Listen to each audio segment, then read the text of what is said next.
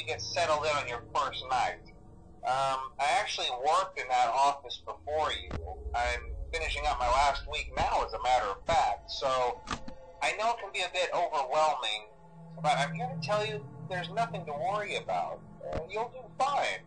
So let's just focus on getting you through your first week, okay? Let's see. First, there's an introductory greeting from the company that I'm supposed to read. It's kind of a legal thing, you know. Welcome to Freddy Fazbear's Pizza, a magical place for kids and grown-ups alike, where fantasy and fun come to life. Fazbear Entertainment is not responsible for damage to property or person.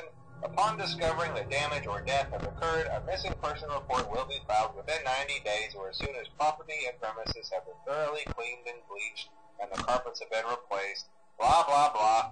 Now, that might sound bad, I know, but there's really nothing to worry about.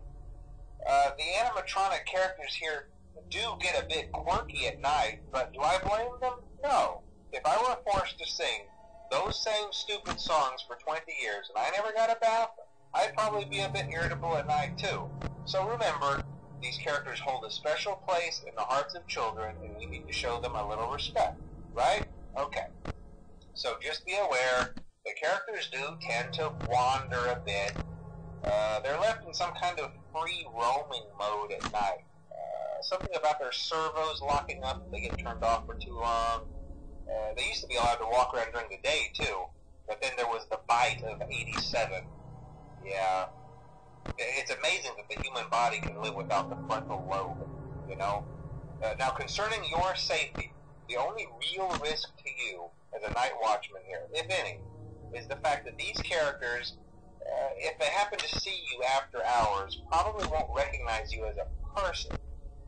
They'll most likely see you as a metal endoskeleton without its costume on. Now, since that's against the rules here at Freddy Fazbear's Pizza, they'll probably try to forcefully stuff you inside a Freddy Fazbear suit. Now, that wouldn't be so bad if the suits themselves weren't filled with cross beams, wires, and animatronic devices, especially around the facial area.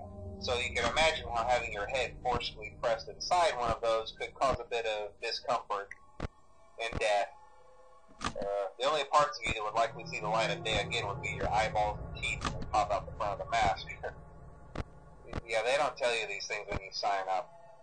But hey, first station of the breeze. I'll chat with you tomorrow. Check those cameras, and remember to close the doors only if absolutely necessary. Gotta conserve power. Alright, good night.